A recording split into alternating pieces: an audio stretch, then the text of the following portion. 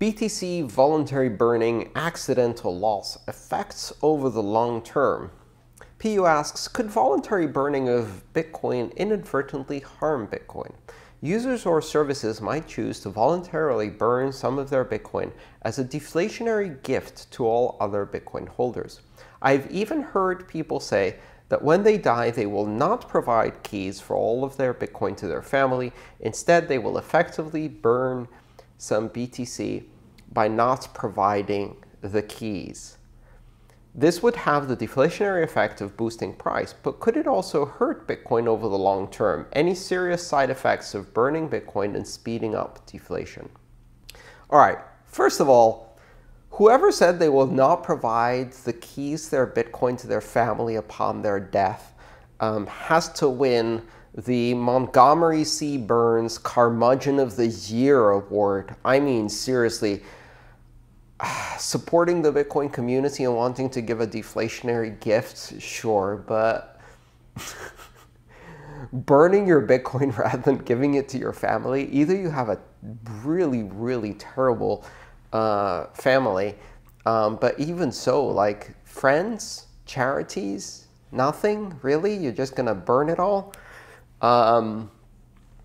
So after that comment, let's actually answer the question. There isn't any serious side effect or risk to destroying Bitcoin or losing Bitcoin and creating more Bitcoin deflation for the rest of the holders or owners of Bitcoin. You know, one of the things that people might think is, okay, but what if we really start running out of Bitcoin? What if we lose out of the 21 million, 20 million of it? Does that then mean that we don't have enough to do transactions? Well, that's a bit equivalent to the other question I get quite often, which is Bitcoin's only divisible to 8 decimal places. What if we run out of granularity? What if a Satoshi ends up being too expensive to do anything with, and we need to have even smaller units? Both of those questions are related. Basically, let's say we lost 20.5 million Bitcoin, and all that was left was 500,000 Bitcoin for the entire world.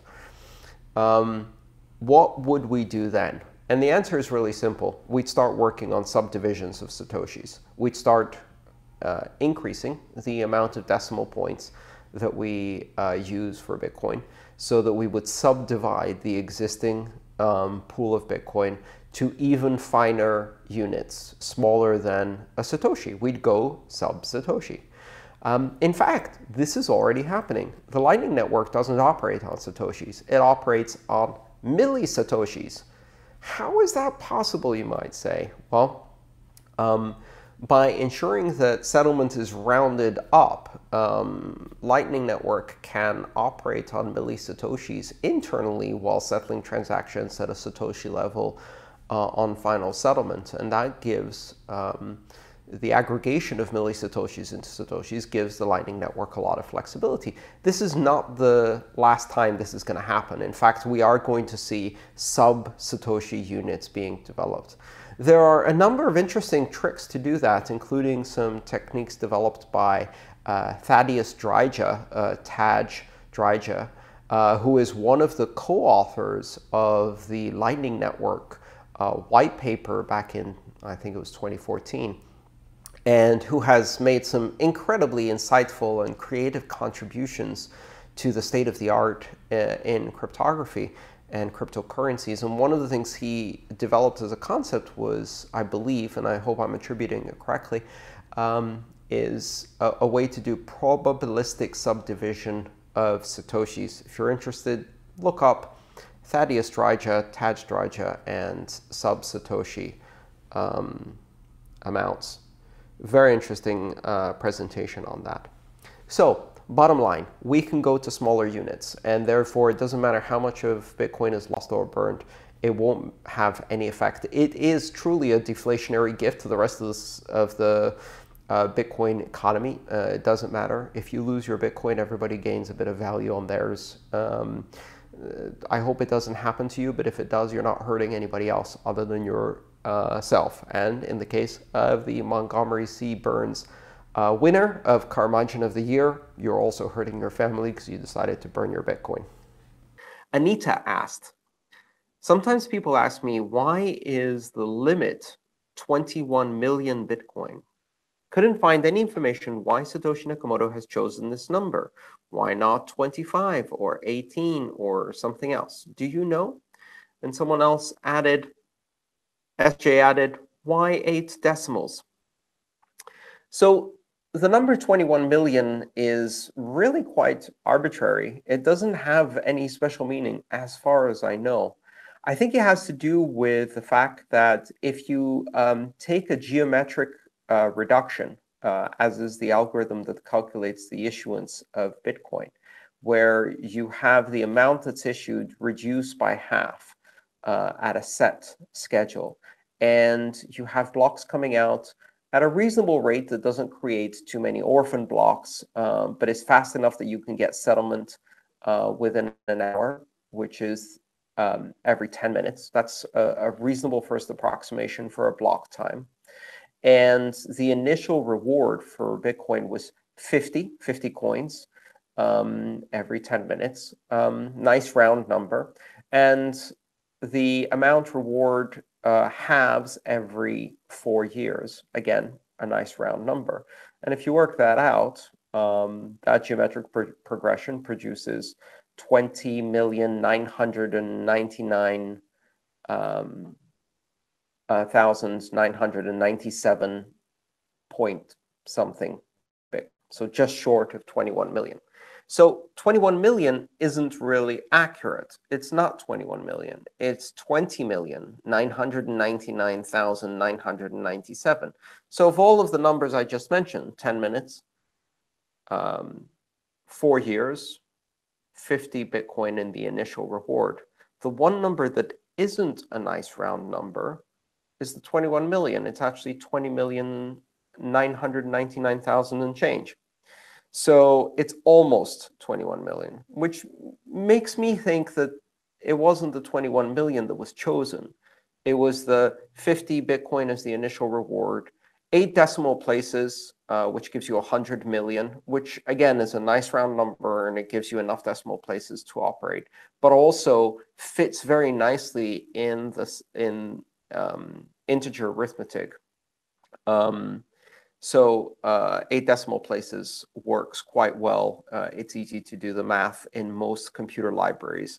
And then finally, every 10 minutes blocks. If you make blocks faster than 10 minutes, you have a problem of having more orphan blocks, especially if you have a large decentralized network. And if you make it slower, then you don't get enough confirmations in an hour to essentially be certain of your transaction. So it seems to me that the 50, the 10-minute, and the 4-year halving were the numbers that were chosen, and 21 million wasn't really chosen.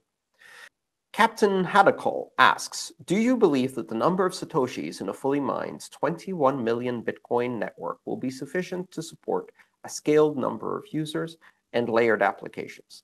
Meaning, as the price of Bitcoin increases with network effect demand, will the smallest unit be priced out of practical usage? Could you discuss the implications of a decimal place increase? And Captain Hadakol has in parentheses inflation. All right, let's discuss this. First of all, I don't think that 8 decimal places is enough. I think we're going to see an increase in the number of decimal places. However, that isn't inflation. Changing the divisibility of your currency isn't inflation because it doesn't increase the total amount of currency in circulation. All it does is change the units of the currency you already hold in your hand. They're still just as rare. There's just more smaller divisions of them. That's a very subtle difference, but it's not actually inflation. You're not issuing more units. These don't get added to the circulation of the currency. All you're doing is cutting them into finer and finer and finer pieces. In practical terms, it is possible to change the smallest unit. The most obvious way is to do a hard fork. So a hard fork being a discontinuous, not backwards compatible change to the consensus rules, whereby the structure of a transaction is changed, and the structure of a transaction is changed to change the size of the value field in a transaction and change the unit from a Satoshi to, let's say, a millionth of a Satoshi. So we add 9 more decimal places. Sorry, 6 more decimal places. And so we subdivide a Satoshi, and we have a millionth of a Satoshi. Great. So to add 6 more decimal places and correct all the software to recognize that these are millionths of a Satoshi would take a change that is not backwards compatible. That's a hard fork. If you had enough consensus to do that, that's one way to do it. There are actually some possible ways to do it with a soft fork that have been proposed. And one of the interesting things to notice is that second-layer networks, for example, Lightning Network, use sub-satoshi units. So Lightning Network operates on milli-satoshis, which is thousands of a Satoshi. So what happens there is people are exchanging thousands of a Satoshi, but they can only settle and close a channel at a Satoshi level. So if the balance isn't if the balance of a channel is less than Satoshi, then they can't settle that. So basically, the Lightning Network and second-layer networks like that give you the ability to increase the number of decimals and do smaller and smaller transactions, as long as when you batch them all together and settle, you settle with the smallest unit being Satoshi. So you can actually fix this problem through the second layer, but you can also fix it with a hard fork or even possibly some strange way of doing a soft fork that changes the transaction structure in a compatible way, perhaps by introducing a new transaction version number. Hard to say.